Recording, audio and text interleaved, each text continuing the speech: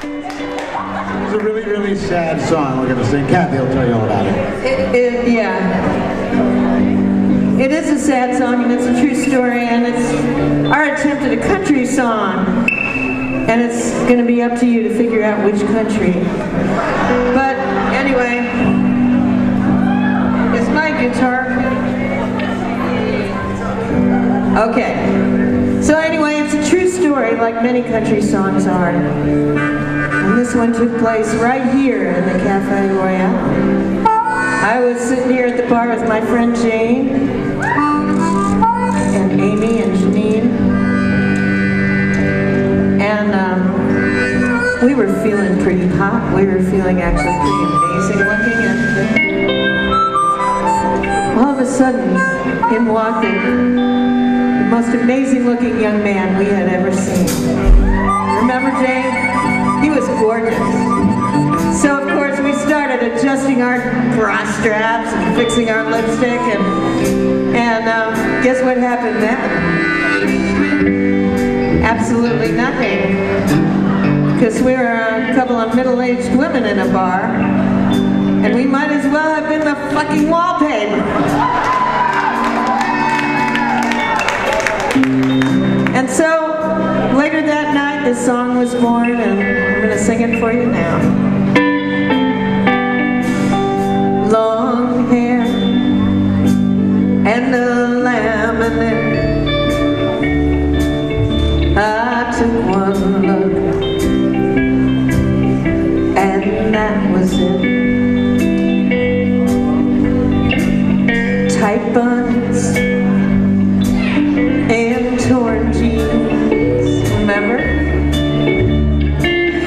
Tattoos and an earring. Oh, I wonder if he'd care, if he knew I have underwear. Older than him. Better get back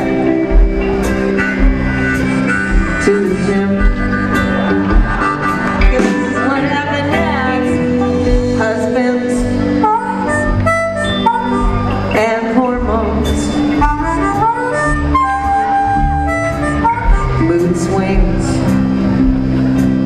and kidney stones. So many years I have played the game, but when he walked in, I forgot my name. I've got my reservations. He's not strong on conversation, but who cares? Who cares? You can do better than that. Who cares? Who cares? Oh, come on, make it louder than that. Who cares? Who cares? There you go. I don't care.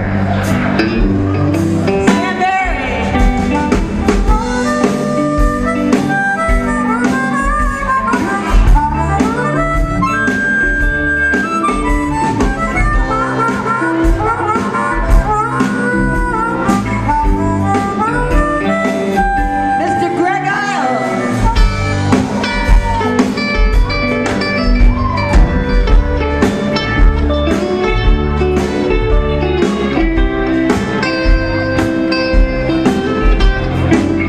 He of the tight butt.